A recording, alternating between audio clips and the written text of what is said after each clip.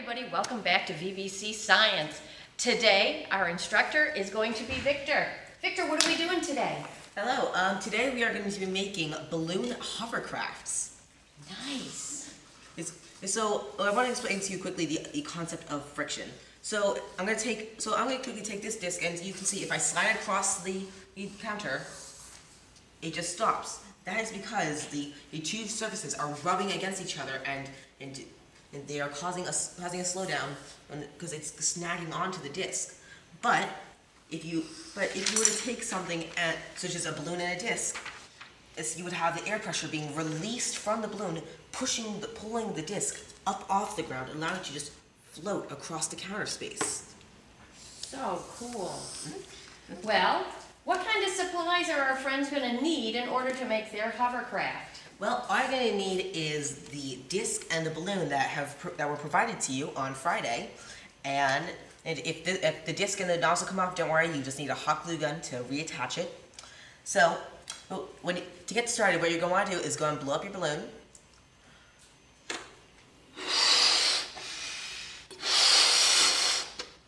And then what I recommend you do is you get a friend here. I'm going to do this. I'll do it on my own since I've done it quite a few times.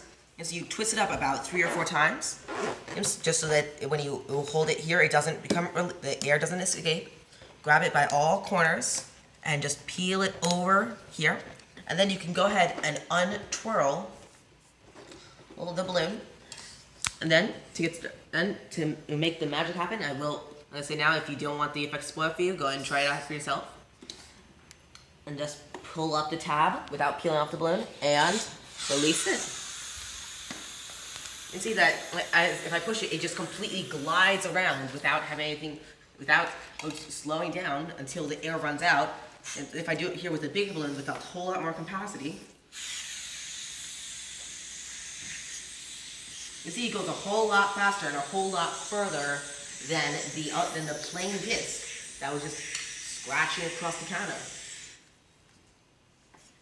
So what happens if they want to make one of these? Could they make one of these all by themselves? Yeah, you would, as I explained, you would just need the disc and the balloon to attach them, and it's a whole lot of fun to try.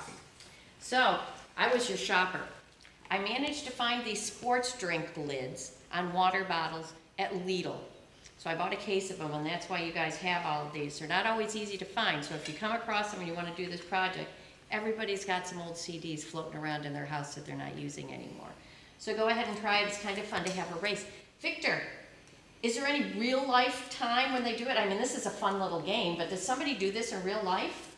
Yes, there are very small applications such as air hockey tables, which work in the opposite way actually, where instead of having air being pushed down under it, instead the air is being pushed up from the table, pushing it so that the hockey puck is just gliding over it. That's why you usually never see a air hockey puck just standing in place. Go ahead and try it. Turn the air off and see if your hockey puck goes anywhere. Mm-hmm. But then there are also a whole lot bigger applications for this technology, such as military uses for hovercrafts that can carry things as big as 2 full-size tanks across the water without stopping when boarding across the land. Pretty amazing.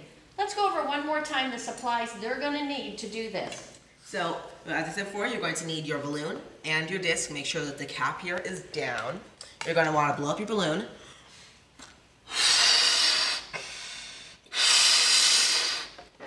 Twist it off. Pull over the mouthpiece. Is over the cap. Untwist. Grab the base of the cap piece. Pull up and release. And that's it. And that was our fun with science today.